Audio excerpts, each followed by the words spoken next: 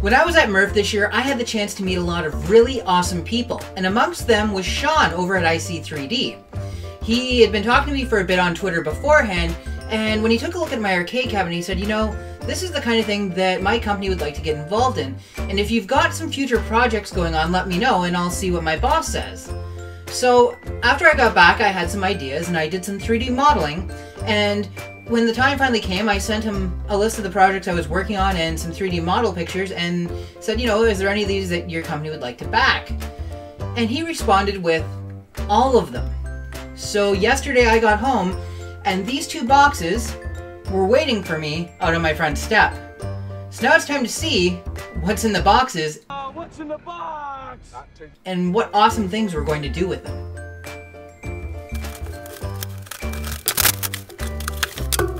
Let's tear into box one. So right off the bat, we have a 5-pound roll of black, and this is black PLA, 1.75 millimeters. And as you can see, that is in fact IC3D's brand. Now this is a much bigger spool than I've ever dealt with before. I can't wait to see what they look like in person. That is just massive. Look at that. It's bigger than your face. Let's see what else is in there.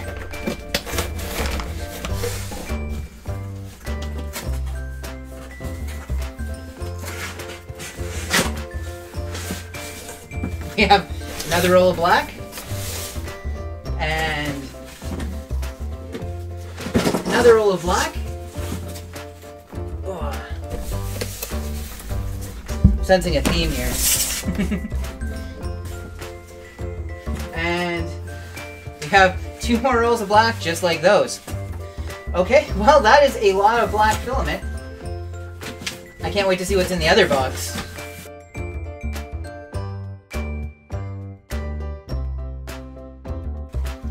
I've got this letter from Sean himself that says, James, your work is stunning. I hope to see more cabinets from you in the future.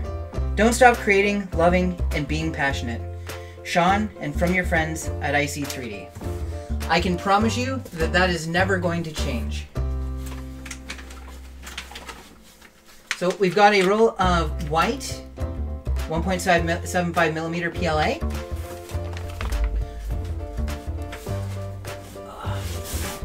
We've got a roll of blue in that super gigantic box.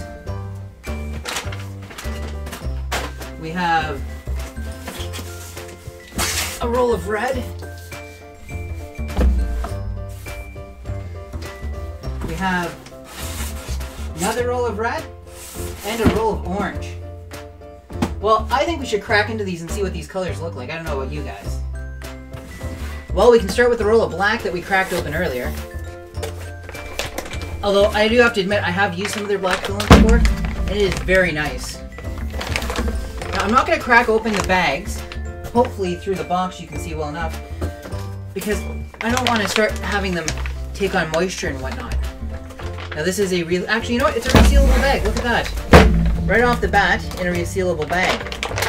We got some nice IC3D stickers here. I feel like I'm going to be decorating a lot of my stuff with those stickers. And we have a nice, dark, shiny, black PLA. And that is just an absolutely massive roll. It's going to be nice to be able to do a print without having to worry about running out of filament halfway through. Well, there's the black.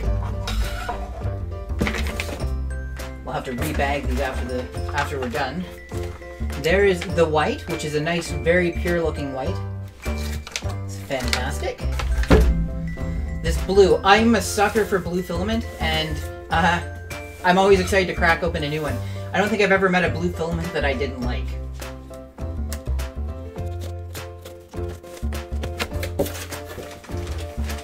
And this blue is no exception. That is just a fantastic shade. Let's pull that out of the bag so you guys can get a look at it.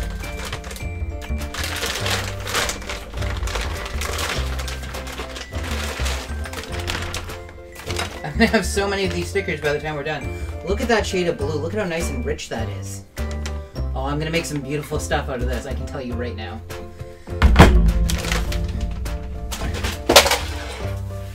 I'll have to save all my desiccant for later.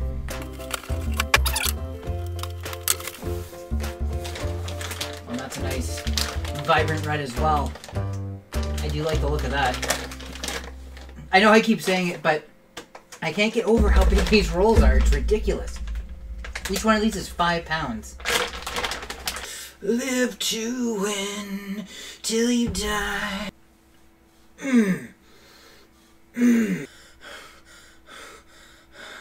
I need to get into shape.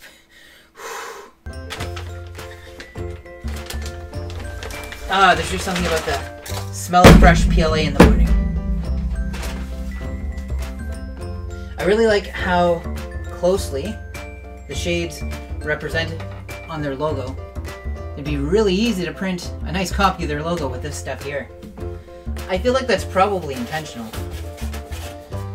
And the last color we have to crack open is the orange. Orange has become absolutely iconic with 3D printing because, well, first of all, Prusa's printers are all done in the orange, and it just seems to be what people associate with 3D printed printers. There we have a nice light orange that again is pretty close to the shade that is on their logo.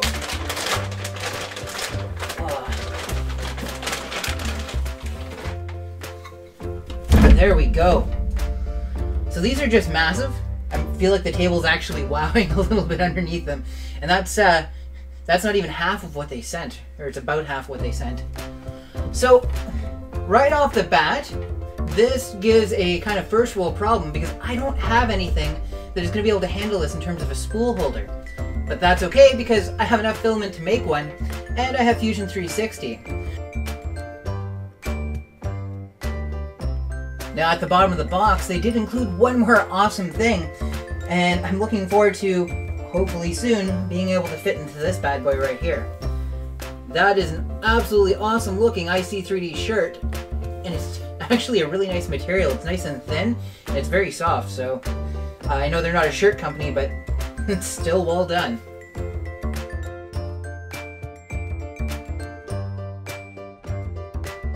Well, thanks for sticking around to the end of this video. If you found it helpful or informative, toss me a thumbs up. If not, let me know in the comments what I can do to improve, or let me know if you have any questions. If you're new here, subscribe and click the bell. And thank you to everybody that's been supporting me through Patreon and through donations during live streams. You've really helped the channel grow. If you'd like to help me out, there's links to my Patreon and other things through my YouTube profile, so go ahead and check them out. Alrighty, well that's it for this one, and until next time, stay creative. I'll see what they can do.